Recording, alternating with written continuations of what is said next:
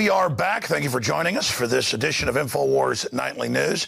We're joined now by Joe Banister, who really is a hero because he has courage. And in a world where courage is such a rare quantity, it's even more precious. He was a Treasury agent, armed agent, criminal investigator, assigned to the IRS. And I'll get him to recap his story, but to make a long story short, because it's important, because it's about other people's awakenings that have since happened, or people that find out the truth and decide to just go along with the system. And so that's really the story of life. Are you going to stand up for what's right, or are you going to just go along with the system? Are you going to just follow orders? But he heard a talk radio host with a guest on exposing the IRS as a collection agency for the Federal Reserve, that the Federal Reserve was private, New World Order. Well, he thought, you know what, I'm going to disprove this, because he liked the radio show. He listened to it routinely, and he was going to contact the show and show them the error of their ways. Well, he found out that the guests and the hosts were not lying, and then that led him into all of the different adventures, some of which could have put him underneath the jail. Joe Banister joins us, and you'll also see under him his website where you can get some of the key reports that he's written to give to your friends and family so they can understand exactly what this multi-armed, tentacled creature is. And, of course, we're talking about the IRS. So, Joe, it is great to have you here with us. Thanks for coming on. Thank you, Alex. It's a pleasure to be with you. Start at the beginning and then run right through the trial, how they tried to imprison you, and then I want to get into some of the things that are currently happening in the world and get your take on that. Very well. Well, thank you again for having me. Basically, I graduated from college in 1986 from San Jose State University and got an accounting degree and moved into the accounting profession. And after a few years in the accounting profession, I looked at what I was doing and what my boss was doing, and I thought, there's no way that I can do this kind of accounting work for another 30 years. I need something a little more exciting. Yet I didn't want to abandon my skills, financial and tax and accounting skills. So I looked around at my friends and even many family members, and a number of them were in law enforcement, mostly local and state law enforcement. But I had at least one friend who was in federal law enforcement. He actually worked for the IRS Criminal Investigation Division. And he had friends who worked in the FBI. And so through talking with them, of course, I got very excited that they said, oh, the FBI loves to get their hands on CPAs and attorneys to become special agents. And I think they'd really like your qualifications. And so my Bob, who ended up becoming my boss years later at the IRS, put me in touch with these various FBI agents. And so I did pursue an application with the Federal Bureau of Investigation back in the early 90s. And I also, as a backup plan, submitted an application to the IRS Criminal Investigation Division. Now, at that time, of course, my heart was set on the FBI because at least prior to Waco and those kinds of things, the FBI had a reputation. They had TV shows about them, and everybody thought it was really cool to be an FBI agent. But there weren't that many great TV shows or public support for the IRS, so I wasn't that thrilled with the IRS option. So I pursued the FBI full blast and actually qualified to be sent to Quantico, Virginia. But there in the early 90s, there was a hiring freeze at the FBI, which ended up meaning that they couldn't actually hire me and send me to Quantico, Virginia. Well, in the meantime, while I was waiting, the IRS Criminal Investigation Division called me and asked me if I'd be interested in a position at the San Francisco office. I grew up in San Jose, California, about 50 miles to the south of San Francisco. And given that the FBI couldn't hire me and I did want to get into law enforcement, my friend, Bob Guarini, said, hey, go ahead and interview and see what happens. Well, the IRS did, in fact, extend me an offer, and it was November of 1993 when I was sworn in as an IRS special agent. And just for the listeners' information, there are all kinds of, as they're affectionately called, alphabet soup agencies. Well, the IRS is no exception. They have a criminal investigation division component, and it is staffed by about 3,000 special agents or criminal investigators. And those special agents are looked at the same in the federal government as an FBI agent or a Secret Service agent. The designation is GS 1811. So I became a GS 1811 in November of 1993. And that's basically under Treasury, isn't it? It was at that time. Of course, now everything's changing around and everything's becoming under the Department of Homeland Security, but IRS was and still is under the Treasury umbrella.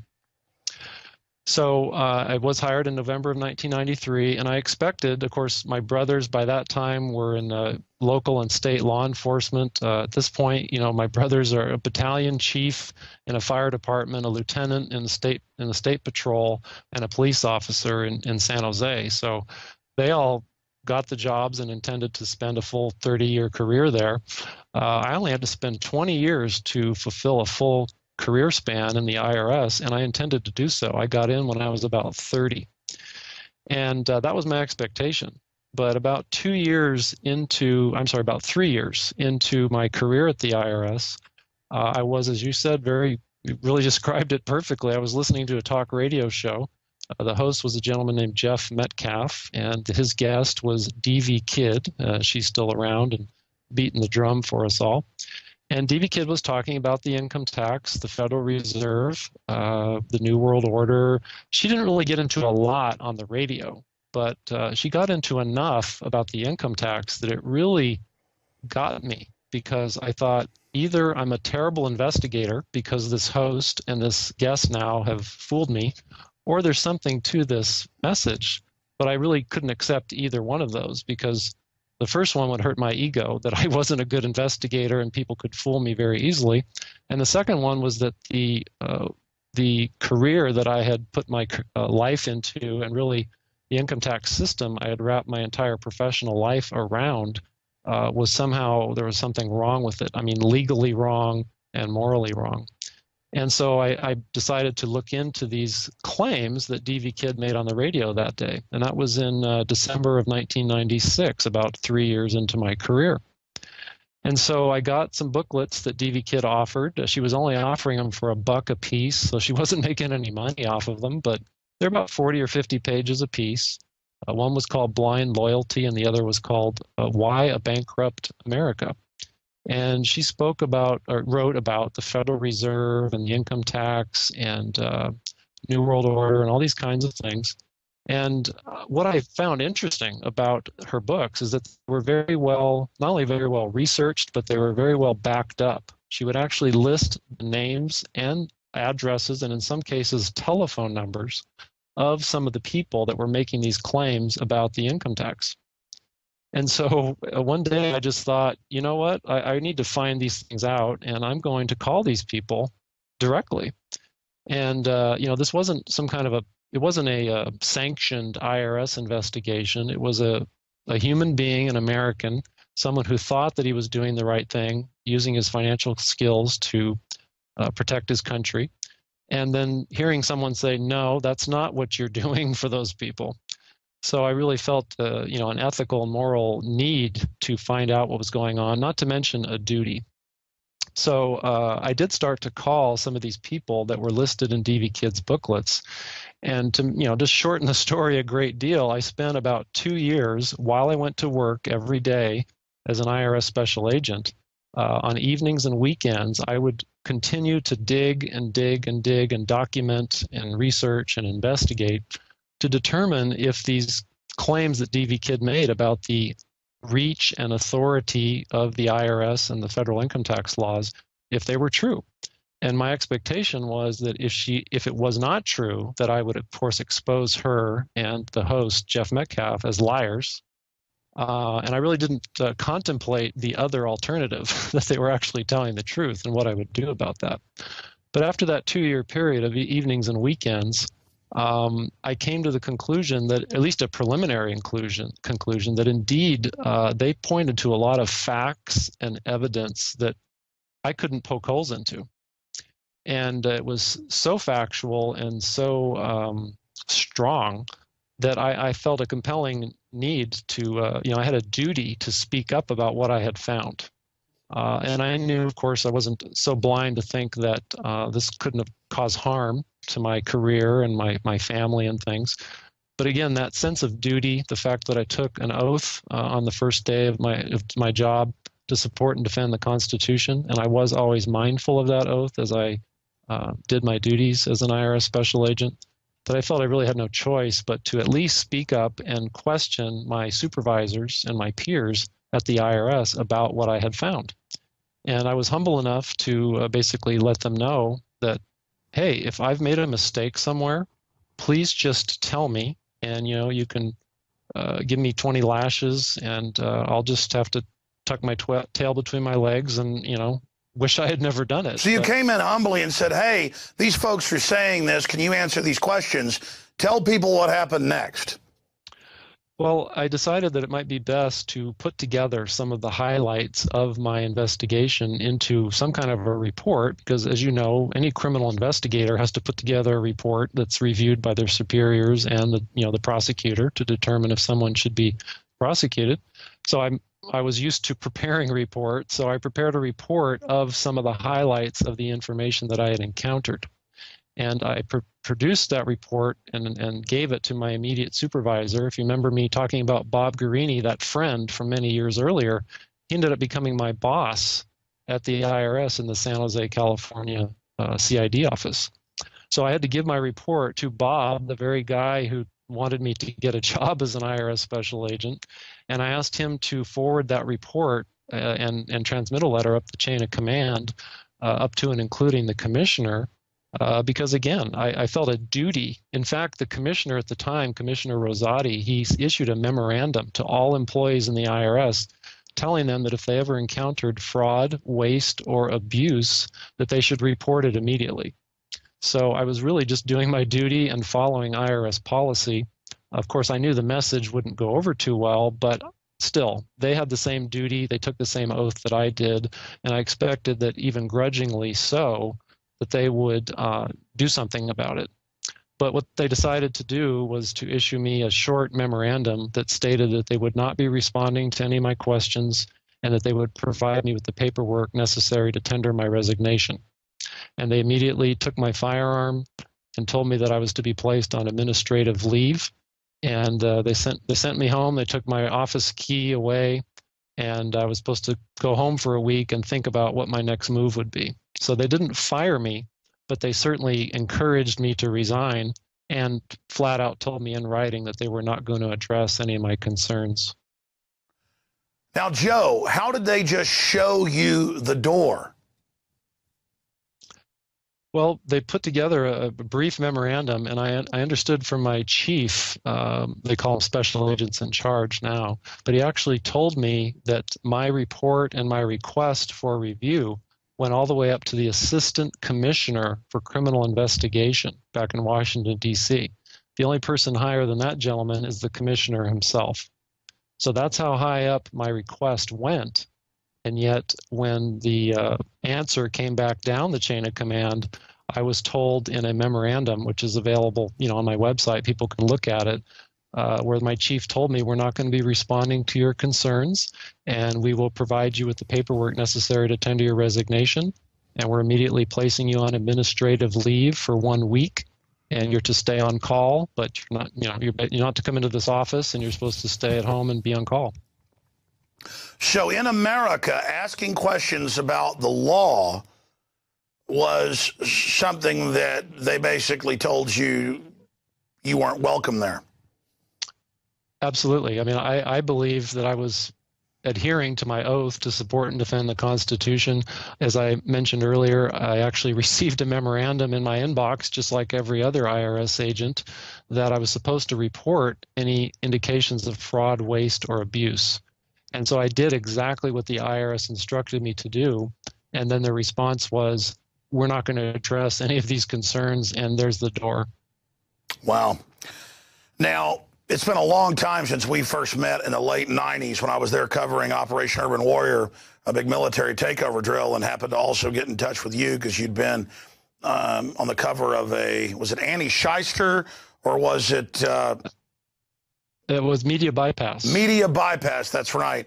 So I remember going and meeting with you, and since then you've obviously learned a lot more. So just in summation, as a former criminal investigator for the Treasury Department assigned to the IRS, badge, gun, raiding people, the whole 9 yards. You go do a criminal investigation. You discover, hey, all is not well here. We didn't get this till 1913, same year as we got the Federal Reserve Act. It wasn't used on most Americans till the 50s, as you know. So how do we build a country without this? And why was it unconstitutional before, but now it's supposedly okay? I think I'm answering my question for me. I actually want your answer about now with all your knowledge, the CPA knowledge, the criminal investigator knowledge, trying to ferret this out. Exactly how does the IRS get away with this? How does it tie into the Federal Reserve? Now they're announcing carbon taxes when you fly on an airplane that are paid to private consortiums. We see this model expanding in Europe. They have Goldman Sachs controlled presidents and prime ministers in multiple countries. They raise the taxes and now pay the money directly to the banks. So now I see things getting even more extreme, not just a quasi, federal / private Federal Reserve and pay your taxes into the Treasury and then it goes to the Federal Reserve and it's all these swaps and things. Now it's becoming 100% transparent, and The Economist magazine brags, hey, Goldman Sachs conquered Europe. I mean, it's the same thing here. How transparent will it have to get? That's another question until the servants of this system realize this is illegitimate. So let's go back and tackle that, statement / question there. In summation, what is the IRS? What's its relationship? Well, I think you point out an interesting aspect of my looking into this. I saw basically a tentacle and had no idea how big the octopus is. That the IRS and the federal income tax is just one of many tentacles that is tied into the monetary system in America, but then, of course, the monetary system throughout the world. And then who runs that monetary system and who implemented it and who decided that the federal income tax and the Federal Reserve would have to come into being at the same time in 1913, realizing that was no coincidence whatsoever. That one, they're married, they're joined at the hip, they have to function together. And so, learning that as they say, the rabbit hole, just how deep it goes. And I know you've lived that same kind of life where you think that the rabbit hole has gone deep enough, and then there's just a whole nother, 1,000 feet to traverse down. So bottom line for me and all of my research is, number one, I don't encourage people to take on the IRS. I encourage people to educate themselves and understand the landscape. Okay, because you've got to do that first before you do anything different at all, if you do anything different at all. But other than that, as far as the IRS, their authority, basically, their authority is much more limited than they lead the American public to believe. Most Americans who work in America and live in America aren't liable to pay the federal income tax. And because there's an absence of a liability to pay the federal income tax, then according to the law, it's very clear there. They have no obligation to keep records. They have no obligation to file returns, because those obligations come after you've been made liable for the tax. And that liability for the average American just isn't there. The other thing is, I don't like to call the income tax unconstitutional, because I don't believe that it's unconstitutional. I think what has happened is the Congress and the Treasury Department formulated a way that they could basically fool the public into believing that they had an obligation to pay the federal income tax. And they used the existing statutes that did apply to certain Americans in certain limited circumstances. For example, if you're an American that works abroad, okay, you work over in Europe for some reason, then there could be tax provisions, income tax provisions that would actually apply to you and force you to pay the federal income tax.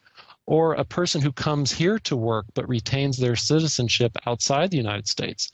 That would be another example of a framework and a scenario where someone might have to pay the federal income tax. So there are statutes in there that apply to some people.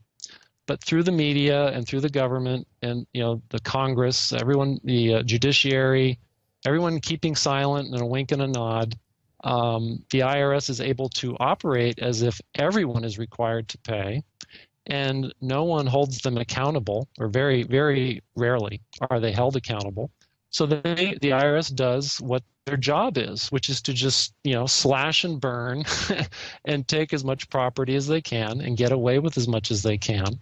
And because the American people, largely the time period before the internet, are just unaware of this, that this is even true.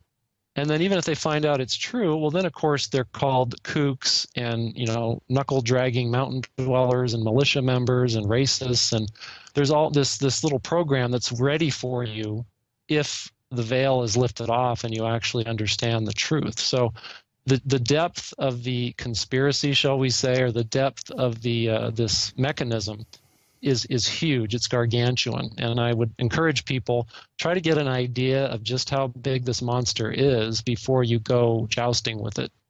Well, so many examples of this color of law thing pop into my mind while you were speaking. But all over the United States, there is no law that you've got to take vaccines to attend school, college, any of it. But they announce it's the law, and then they'll trick you. They'll kick you out of school for not taking the shot because of policy, but then they trigger criminally truancy laws because you're out of school, even though it's not applicable. It's the same in all 50 states because they kicked you out. But even if you were able to get to a jury trial, because it's family court and there aren't juries in most cases, still it's so complex that people don't understand it. The police arresting truants, even though they were kicked out by the school for not taking shots, they don't even understand it. And it's that model of where something is a fraud. I always researched, why does the system love these? Well, it's because they know the loopholes and they're exempting themselves. Most of the big corporations and really powerful rich people pay almost no tax. Mitt Romney on record pays almost no tax. His wife almost pays no tax. You've got the Rockefellers and Rothschilds put their money in tax-free foundations and then only spend part of the profit on philanthropic operations that is actually steering society. And the example just goes on and on and on and on and on, where it is a fraud. And they know exactly what they're doing in so many cases.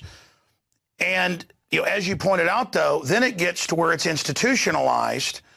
And then that's why I don't recommend people say, you wimp, tell people not to pay it. Listen, I know for a fact my dad overpays the taxes. They've got him as a mark. They've shaken him down 3 times in my life, and I've watched it. I know for a fact, there's not just the whole debate about how the government, and I want you to speak to this, has this fraudulent income tax or this fraudulently applied expanded income tax. What about the way they take stuff without due process? What about the shaking down people? What about in this economy where companies can't stay open and they just keep squeezing and squeezing, or how they're getting rid of the write-offs? I mean, I've seen the reports, even the Wall Street Journal, where they've gotten rid of almost all the investigators for people worth hundreds of millions or billions. And now they have the few investigators that are there, a few thousand, as you mentioned, who are actually busy messing, not even with middle class I've seen now, but they put them on, quote, blue collar groups. So the rich, they've set this up. They're getting the tax money through corporate welfare, and they're sicking the IRS on middle class and poor people. And the IRS isn't even allowed to go after them except for an occasional movie star to create fear. I mean, it's so mafia driven. I know I'm ranting here, but I mean, your take on that. You're absolutely correct. I mean, what is really the most sinister to me is the bullying type nature. I mean, here they want all these anti-bullying laws. I wish they would apply them to the IRS and the EPA and all these federal agencies that are bullying good Americans. And the reason they bully that particular group, middle or lower income people, is because they can't fight back.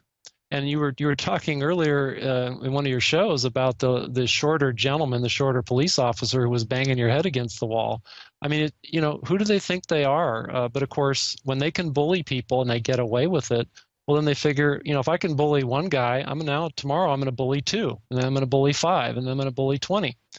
And it's this track record of being able to lie to people and get away with it that gives them the impetus to continue lying, because it works.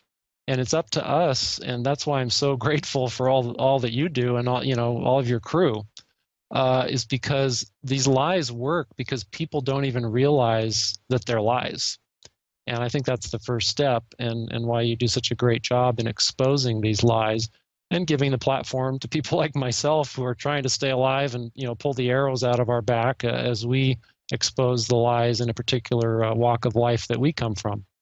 Joe, since you raised that point, and people can learn more at your website that we've been posting underneath you off and on, tell us about your court case and this particular exhibit 04-035AF, because for those that just joined us or don't know about your whole history, they actually tried to prosecute you. Well, they did prosecute you and tried to put you in prison for engaging in what your college degree is in, CPA work, simply trying to help people with their taxes and using what's in the IRS rules. Well, basically, after I left the IRS in 1999, I reluctantly would help people with their IRS issues, and mainly because the place kind of gave me the willies after I left. I really didn't want a whole lot to do with it. But, carrying a gun and a badge for the IRS, and people think you know everything there is to know about the tax laws. And so I, got up to speed in order to help people. But this particular client, in this case I was prosecuted for, he had already paid income taxes for 3 particular years, and he wanted to ask for his money back. And it just so happens that that's what the IRS has encouraged people to do for decades, is if you have a problem with the income tax, pay the money first and then sue for a refund. Well, that's exactly what he wanted to do, and that is exactly what this client asked me to help him with, was to know what the IRS rule book said and apply those rules exactly to his request for a refund. And that's how I got involved with this client. And of course, I mean, as was found out in my trial, I'm a very meticulous, I'm an accountant, I dot my I's and cross my T's. And so we followed the IRS rule book to the letter in order to seek a refund of previously paid income taxes. And it was that process, that request, that became the foundation for the allegations against me. The government, the IRS, accused me of conspiring to defraud the United States of America by asking for the money back and by preparing 3 false amended tax returns for this client. And so those were the allegations. And of course, thankfully, we still have some rights left. And I had a right to a jury trial. As you pointed out, it's rare in this day and age, with all the administrative state that's come up around us, to get 12 of your peers to actually evaluate your conduct. But I did have that opportunity, and thankfully they were paying attention and awake, and they could see that the government had no case. The U.S. Department of Justice, that was the prosecutors, they had no case. They claimed in the indictment that I had prepared 3 false federal income tax returns. But during testimony, none of their experts could point out a single false item or line in the tax returns that I had prepared. The special agent who investigated me was directly asked if he had seen any evidence of a conspiracy between me and the client, and he said no. So the jury, I talked to the jurors later after the verdict, and the jury was saying to me, Joe, what we couldn't understand is why they were making, the government, the prosecution was making you look so good. And I said, well, they were using a lot of my work papers, the very documents that I put together to ask for this refund. And I did everything by the book. I was a CPA at the time, and I was just trying to advocate for my client and follow the IRS rule book. And for that, I was indicted, and they tried to put me in prison and silence and discredit me. Thankfully, the jury was listening and paying attention, and they saw that there was absolutely no evidence of any wrongdoing, and I was acquitted of all 4 charges. Wow. And, now we read about big corporations not paying taxes, but then they argue, well, but our executives pay taxes. But you look at that, on average, they pay less than 10%. The ultra rich have written this. They created the income tax to control this country. It's in the Communist Manifesto, and it's 10 planks, Joe, as you know, to have an income tax. This is the opposite of the American system. And as Ron Paul and others, yourself, expose the IRS and the private Federal Reserve, now over 90% of Americans in polls know that it's private and a fraud. So they've gone from just saying, oh, you're racist if you say the Federal Reserve's private or the income tax is a fraud. Well, now that doesn't work anymore. So what's the next phase then? Because as we're seeing, the more taxes we pay, the poorer we get. Kennedy cut the income tax by close to 50%. Tax receipts doubled. But look at California passing carbon taxes now, which is further killing your economy. They're not stupid. They know what they're doing. They want to shut down the society so they can consolidate it. So where do you see this going as people wake up on one end, but also as a tyranny tries to stomp that liberty back down to the ground? I'm extremely concerned because, as I'm sure you've recognized, I've heard you say it on your show, we're in a sprint with the enemy to the finish line. And that sprint, it's just as fast as we can run and as fast as they can run. They're running with the tyranny and the sword and the boot on our necks, and we're running with the truth and trying to educate as many people as we can. And I'm not sure who's going to reach there first, but if you look at history, and of course those excellent documentaries where you point out how many hundreds of millions of people have been executed, killed, tortured by government. Government is the entity that we need to watch out for. Neither you nor I advocate that we don't have any government, but that we recognize that, as you've pointed out, government is about the servant. It's you really have to watch that servant very carefully, and we all need to redouble our efforts to educate our neighbors, even if they look at us like we have 2 heads. That even happens to me. Of course, when I show them my picture of what I used to do, they kind of shrink back and it kind of shuts them up. So I know most people don't have a picture like that to show around. But nevertheless, keep trying, keep praying, of course, because God can do amazing things in opening people's eyes. Even those that are on the other side, the dark side, their eyes can be open. So we need to continue to pray for that. But we can't give up. I agree with you. Tell me about this particular exhibit from the trial, though. It's an email here, and we're going to put it on screen here in just a moment. But, Joe, tell us about this. Well, the document was fascinating in the sense that I only learned about it a few minutes before this gentleman, Tom DiLeonardo, who you can see at the top of the email. That's the person who sent the email. But the nutshell of the story is that about 2 years after I resigned from the IRS, I bumped into this Tom DiLeonardo at the IRS building, like at the foyer down at the bottom of on the street, basically. And he said to me, "It's really a shame that you've decided to hang around with all these greedy people." And of course, I was very, taken aback that he would accuse me of being greedy and hanging around with greedy people. So I said to him, "Tom, look, you used to work with me, and I hope you see that I had integrity, at least back when we used to work together. Can't you, who actually works for the Department of Justice, arrange for me to have a meeting with someone who can address these questions and concerns I have, and then I can share those questions and concerns and the answers with the rest of America, and we can get rid of this. If I'm wrong or I'm doing bad things for our country, expose me, but I'm sincere. You used to work with me. You know I'm sincere." Well, it turns out, Alex, that Tom went back to his office back in D.C., and not but a few days after he met with me, he wrote an email to his boss, Ronald Cimino. And Ronald Cimino still works for the U.S. Department of Justice, but he's been promoted. He's now, I believe, a deputy attorney general under Eric Holder. And Cimino got this email, and as you can see in here, if you're able to point some of those things out on the screen, he does point out that he claims that my associates are mostly notorious illegal tax protesters who would most assuredly be disruptive and uncooperative. But Tom also says about me that he spent many hours working with me and that he believes that I would listen to the Department of Justice Tax Division. So this email was given to us, the defense, just a few minutes before Tom testified in my trial.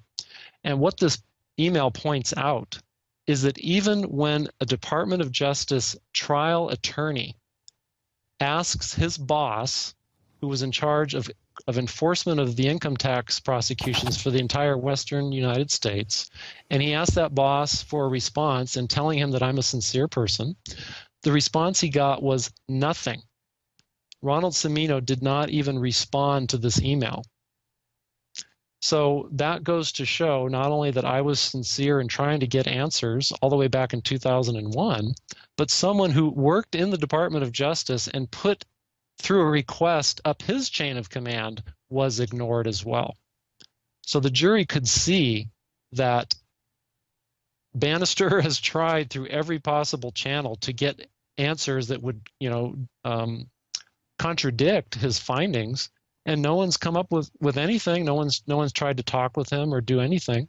No, this shows, when you're in the right, you're going to show somebody the law. You're going to answer the questions instead of calling people kooks or nuts, just like they'd call us kooks and nuts for saying the Federal Reserve was private. It doesn't work anymore. So here you are, you see him, and he's like, oh, Joe, you hang out with greedy people because he's, morally mad that you're making him think.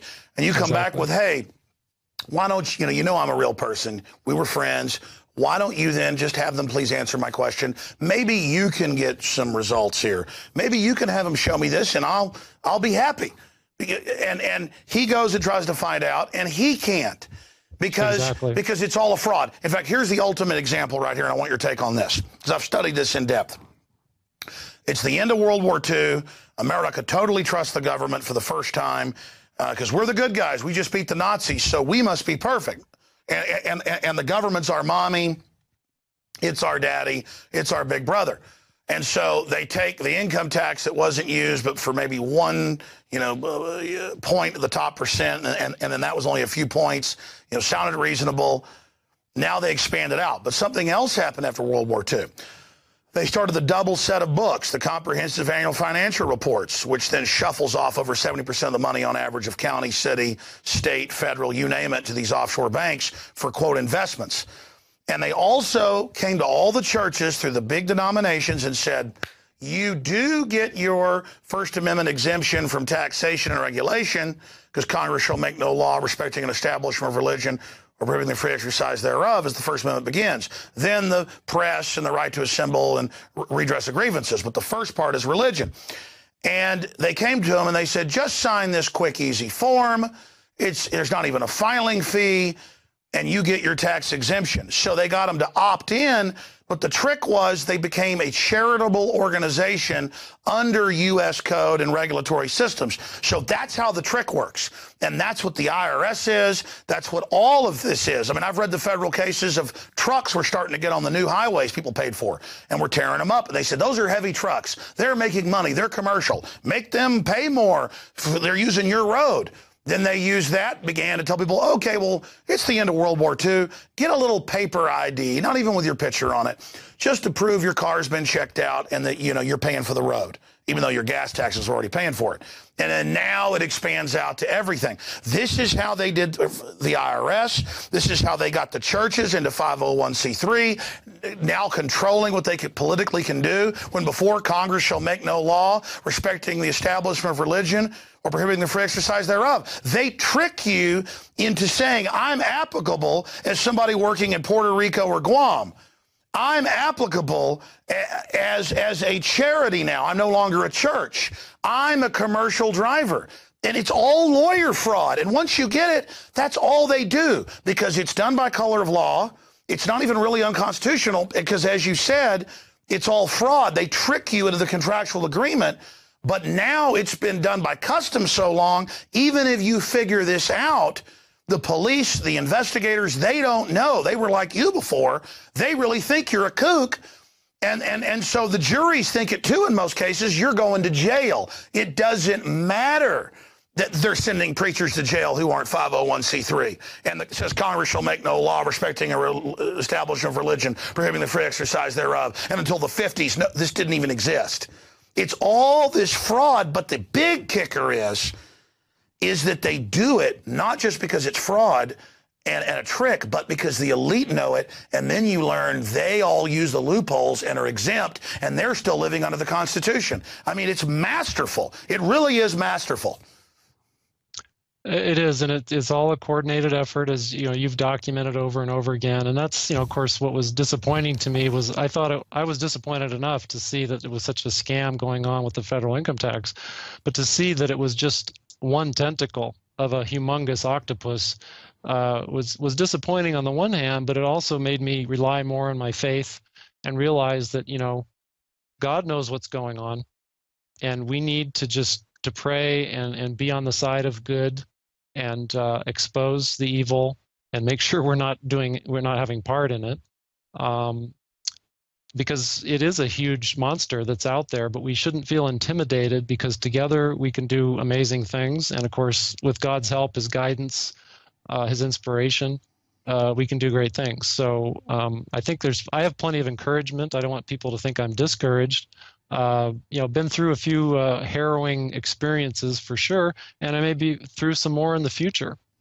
But the bottom line is, as this email points out, when you are an honorable person and you're a good example, the government and these tyrants, they come up short, and their dirty tricks don't always work. Well, that's right. Now, they've really tried to persecute other IRS agents and not so much Treasury people that have been honorable, but they are really scared of people that work for the system, like Saul of Tarsus waking up. I mean, that shows that's an Achilles heel. And a lot of people are like, well, then why should I, you know, if you're a cop or a federal agent, you know, out there watching, why should you then, you know, stand up to this or send us documents or things like that? Because corruption doesn't just stop at one point historically. It always keeps moving. And I try to explain this to people, that corruption can be right here, but then as soon as corruption's allowed, even more corrupt people get in and push the barrier back until pretty soon everything's fair game. And here's an article out of the Daily Mail today.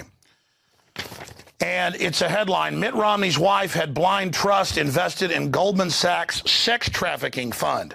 And this is kidnapped women, children, you name it. UN's heavily involved. Anybody doesn't believe us, just search UN sex trade, UN child kidnapping. I mean, it's in the millions over a decade. I mean, it's so huge. They've got cruise ships that have got sex slaves on them, folks, that the Clintons have been connected to. World Net Daily's on reports. And this stuff is so crazy. Like DynCorp here in Austin caught running child kidnapping rings worldwide, and then they run the private CPS groups here in Texas. And I tell police on the street, and they just laugh at me because it sounds so crazy. Hey, police, you see that building? That's the biggest sex traffickers in the world. And the cops just laugh at me because it's like, yeah, right, buddy. They just don't get it. But here's the Daily Mail. It's also in the Associated Press. And it's not about her blind trust with Goldman Sachs. I'm not even saying, you know, Mitt Romney's wife's bad. My point is, this is so mainline. The question shouldn't be, why does she have a blind trust invested in Goldman Sachs sex trafficking fund? Why are there mutual fund investments on sex traffic, not just you know, women who are above 18, and that's all enslavement anyways with drugs and the rest of it, but 15-year-old girls and younger. I mean, it's so mainline. I've seen the congressional hearings where Congresswoman McKinney brings up, hey, DynCorp's trafficking little girls and boys. Here's the documents. And Rumsfeld says, well, we put them in a penalty box and didn't give them any contracts in Bosnia and Herzegovina for a year as their punishment. And then she goes, no, you didn't. He goes, oh, let Dr. Chu, the head of the Pentagon budget at the time, and Chu's like, well, we're just allowed to do that. And then they go after her and get her. I mean, it's just like, I'm living in the twilight zone here. Again, why is it that Mitt Romney's wife's invested in this? The question is, why does Goldman Sachs have a slave sex trafficking fund? I mean, look, I've got another one right here for people. This is why I'm freaking out. Bloomberg, banks financing Mexico gangs admitted in Wells Fargo deal. In a 2-year period, $378.4 billion in drug money. I mean, and they paid a 1.3% fine on this. I mean, this is what I'm saying. If we know this, Joe, what else is going on? How much further is it going to go? This is like ridiculous. This is what makes third world countries collapse, is that people just let corruption run rampant, and finally everything just collapses. The reason America's had all this prosperity is we weren't perfect, but we had the most liberty and were the most upstanding people when it came to business, and we didn't put up with out-of-control corruption. That's why we have this country. And people don't get this. As we lose our liberty and our morals, all the prosperity goes out the window. I couldn't agree more. I mean, you're exactly right. That it really comes down to our individual morals and our own ethical, our own codes of conduct. And if we're going to, because we want a higher dividend payment, invest in companies that'll get you a higher dividend, but they're doing immoral things, then we're complicit in that. And we need to be watchful to make sure that we're not investing in those things. And we need to put our money in good places, not in evil places that just enable the evil people to do evil things with the funds. So, exactly. But I mean, what I'm saying is worse than that. I agree that she should know what's going on, but, she's saying a blind trust. The point is, how do they have funds for narcotics money and funds for kidnapped women? I mean, well, as you've pointed out so many times to the listeners, with the quadrillion, what's it up to now? Yeah, it's over 1,000. It's over 1,000 trillion. Talk about hush money and bribe money. I mean, they've got all they need to build their bunkers, to bribe anyone and everyone to forward the agenda. So really, all we can do is expose these things and be good examples ourselves. I remember being told as a kid that the pagans would look at the Christians and at least note how they loved one another. They actually cared about one another, and pagans who had no interest in Jesus Christ recognized that they loved one another. So it's not old school. We should still be doing that, and we should still be watching out for our neighbor. And we'll survive longer if we keep an eye on our neighbor than just only on ourselves and our own pocketbook. Exactly. It's all coming to a head, and I know people out there watching. I don't claim to have all the answers. I don't even feel like I do a very good job in the final equation, but I'm doing the best I can. And I'm asking other people out there who have skills, different gifts. You've got to fight this. I mean, this is getting really bad really fast. And if you can't feel in your gut, and not just intellectually, the danger that our society's in, if you don't know where societies go with democide and wars, you think things are bad now, folks. They're about to get a lot worse. But we have a real fighting chance with good people out there like Joe Banister that are taking action and speaking up. And we've woken people up to a great extent. Now is the time to put that into action. Joe, it's been really great having you here with us, commercial-free on InfoWars Nightly News. In 2 minutes, closing comments or points you'd like to make. Well, again, just to thank you for having me on the show, Alex. I'm a big fan. I watch very frequently. Keep up on how big the octopus really is, and I can't thank you enough for all that you do in that department. You really help to enlighten me, my family. I think you're doing a great job, and just stay humble like you already are, and you'll do fine. And I would just encourage all of us in America and those that are watching around the world to be a good example. Don't give up. Don't be discouraged. That's the evil one wants you to be discouraged. There's plenty to be happy about, or at least feel that you have blessings. And we just need to keep on pounding away at the evil. And if it comes back, that's okay. Just keep pounding away and keep shrinking it, because otherwise it will just envelop all of us. And I think you just hit a key here to interrupt you, because it's absolutely true. People say, yeah, we beat them on this land grab twice, but they just came back. That's the whole point. It's an eternal struggle between the forces of corruption, the forces of good. This isn't, raising kids, having families. I always tell my wife, I say, success is just surviving and being good people. Success is trying to be a good person. It doesn't even mean we're perfect. The devil will get you down, and, oh, look, you did this bad thing. Oh, look, you did that. At least we have a conscience. Who we've really got to feel sorry for is people who don't even have one. And it's our job to get people that still have a soul to be involved, but that idea that we've got to beat the New World Order once and for all, like a Hollywood movie, and that it's all got to happen right away. You know, they didn't build this evil overnight. We're not going to dismantle it overnight, and we're having incredible successes. In fact, you were saying on the radio today when you popped in that you're seeing people that 10 years ago, agents, you know, old friends you had that made fun of you and stuff. I don't want to put words in your mouth, but just to paraphrase, that quietly they're starting to wake up. I mean, can you just spend a minute or two on that? You're absolutely right. I mean, these are people who haven't mustered the courage to speak out publicly, but I've heard through sources that I have at least a quiet support. And these are people that I can only imagine from the early days in '99 when I left that, you know, they thought, well, some of them even told me in emails after I left, people that I was in training with in the IRS. Yeah, I've been talking to everybody, and they say, wow, Joe went off the deep end. That's what was being said in 1999. But they're not saying that quite as prevalently as we, you know, get into 2012 and 2013. Slowly but surely, everyone's ox is being gored, so to speak, and they're seeing that you're not immune if you're a federal agent. You're not immune if you're a public official of some sort. You're not immune. We are all in danger. And more people are realizing that. Thankfully, people in government are realizing that as well. But I'd like to encourage the people in government to take it up a few notches, okay?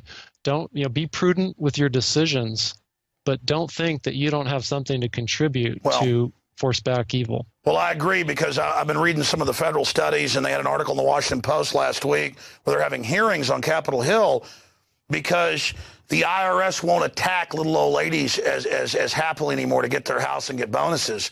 The Homeland Security knows that the terror thing's made up predominantly, and they're calling it low morale. But what's happening is people in government at record rates, they were saying, just are refusing to follow these orders, and they're just doing it passively. You know, the old thing of sabotage, sticking your sandal in the machine. I mean, I showed the article earlier where they're getting rid again of the criminal investigators to go after billionaires. Well, people see that now. You know, my dad's a dentist who has a massive practice, and the IRS headquarters for 4 states is right by his office. So 10% or so of his patients are IRS agents. They listen to the show. They now know what's going on. They now bring him stuff going, yeah, look, these tax-free foundations, they don't pay anything. And so they're getting it. The little business owner going bankrupt who can't pay the taxes, their understanding isn't greedy. They see the businesses shutting down while these people controlling trillions of dollars are paying nothing and getting taxpayer money in bailouts. No, you're right. And you're also pointing out, like with your dad, I mean, the same thing goes on in my family, that we don't know. Devi Kidd saying that on the radio back in '96. She didn't know that I was out there listening. But if we keep on beating that drum and we keep on talking, those results may not happen immediately, or we may not even be aware of those results, but they're happening. It's percolating. It's percolating. It's percolating. It's percolating. And we need to just keep at it. And you know what your dad is experiencing, I'm experiencing as well. I think it's happening all over the country and even all over the world. Amazing. Let me say bye to you here at the end of the show. I'm going to sign off. Joe Banister, God bless you. You're a testament to liberty. And like you said, it's those ripples in the pond. Just keep getting the message out, keep getting it out. And then people like yourself taking stands. I think it's the persecution that finally probably woke up those former fellow agents. Because our own persecution then becomes a testament as well. Amazing. Thank you so much. Okay. Thank you, Alex. Wow. Well, that was an extended, I don't know, almost hour-long interview with Joe Banister. I don't know how we're ever going to cut this show down to an hour officially. I know we're on every week for 2 hours on a pretty big cable channel in England that's on basic cable. They just cut it all down to 2 hours. A lot of cable systems are already picking it up, just downloading it off prisonplanet.tv. But soon we will try to launch the official show with the uplinks and all of it. This is for subscribers and the millions that watch it on YouTube and other places. And it's another blessing. People say, is it too late? The fact that I'm even on air or alive shows there's still a lot of good people out there. The fact that we're reaching so many people and having such success, even though I don't do that good of a job, is another testament to the fact that people are resonating with truth. They're hungry for it. And so all we've got to do is have the courage to stand up against this. But I've said it before, it's not even really courage. If you study history, you'd have to have crazy, blind courage to not want to fight this. In fact, quite frankly, I'm just scared of this thing coming into full fruition. I guess it's not courage. I mean, it's self-preservation. And that's what I want people to get. It's not just a Joe Banister or Ron Paul and Alex Jones, you know, somebody, Bob Chapman who's fighting this. This is for everybody. You're only alive once. This is all happening right now. This life is a test. That's what it's all set up for on this planet out here in space. And this is a test to see what you're going to do. And the enemy wants to tell you all day that that's not the case. There is no God. I've studied the globalists. They are 100% spiritual. They just worship the bad guy. All right, that's it for this edition of InfoWars Nightly News. You want to support us? Those of you out there watching it on the wider web, become a subscriber, 15 cents a day, funds all this. There's a 15-day free trial right now running at prisonplanet.tv or InfoWarsNews.com. There's links at InfoWars.com. But make no mistake, history is happening right now. We've entered that crossroads, that jump point. Our future destiny is being decided right now. So get involved in the fight. Don't wish later that you hadn't, because we can control our destiny when we take action with God's help. See you back tomorrow night.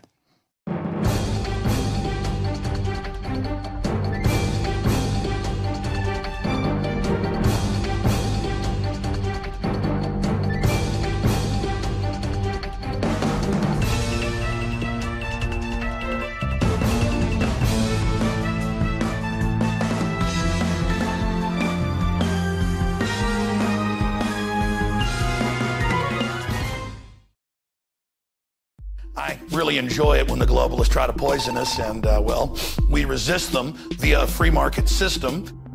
Hello, my fellow Info Warriors. Alex Jones here, introducing you to the ProPure family of gravity-fed filters. Now, you know that the globalists are filling our water with radioactive isotopes, fluoride, lead, mercury, arsenic. And one of the few systems that can efficiently and economically remove or reduce down to non-detectable levels these poisons are gravity-fed filters. And ProPure is the top of the line. Their filters are impregnated with silver, a natural antibiotic. On top of that, they're bigger, so they filter faster. You don't have to prime these the first time you use them. It's amazing. Go to Infowars.com and click on the shopping cart link to see the entire family of these babies. Now, the fluoride they add to our water is so tiny that most filters can't cut it out. But ProPure has their system that will, again, reduce it to non-detectable levels, almost get all of it out of there. That's also available. And if you look at the different systems they offer, the ProPure Big Brush Finish is on a stand, so it's easier on a table or at your restaurant or wherever you have it to go up with a glass or a mug and fill it up. Then there's this big baby right here, the ProPure King large version. Got a lot of different options that come with it. Also, they have the ProPure Big, probably one of the best values out there. And of course, it's burnished stainless steel. And then what I use on my RV, something that's great for your hunting cabin or the back porch, is the ProPure Traveler. Small and portable, but packs a huge punch, cleans out all that garbage. They also have the glass sight spigot, so you don't have to take the top off and look in the bottom area to see how much water. You can see how fast it's filtering with this optional system. The globalists obviously are hitting us through our water. It's time to take control of our lives. It's time to not give our children and families these poisons, and these systems cut it down to non-detectable levels across the board. ProPure is the name. I only promote what I believe in. And I use ProPure in my home and my office. And I recommend that you check out the information on ProPure at Infowars.com. We already have the lowest price at Infowars.com on the ProPure gravity filter system. But when you add in the 10% off when InfoWarriors use the product code WATER at Infowars.com, nobody can top it. So again, it's a win-win-win. Stop drinking the poison water. Checkmate the globalists when it comes to your health, and support Infowars.com and the work we're doing here. You know, many revolutionaries rob banks and things and kidnap people for funds. We promote in the free market the products we use that are about preparedness. That's how we fund this revolution against the New World Order in our move to restore our constitutional republic and a spirit of 1776 worldwide. Check it out at Infowars.com. ProPure, top of the line, #1, most powerful and effective and economical gravity-fed water system in the world. ProPure, available, discounted at Infowars.com. Don't forget product code WATER to save 10%. It's the latest generation, years in development. ProPure is the name.